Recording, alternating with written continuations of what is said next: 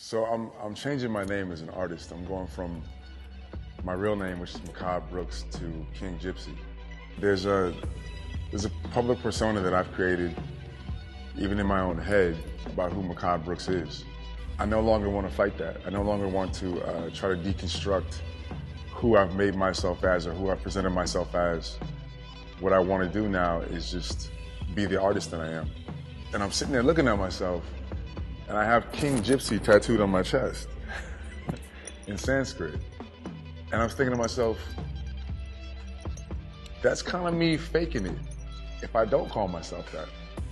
That's kind of me not being true to who I am as an artist. It just clicked one day. I was just like, oh, that's who that is. Like when I'm in the studio, I'm not Mehcad Brooks. When I'm performing, I'm not Mehcad Brooks. I'm something much different, and it really speaks to who I am.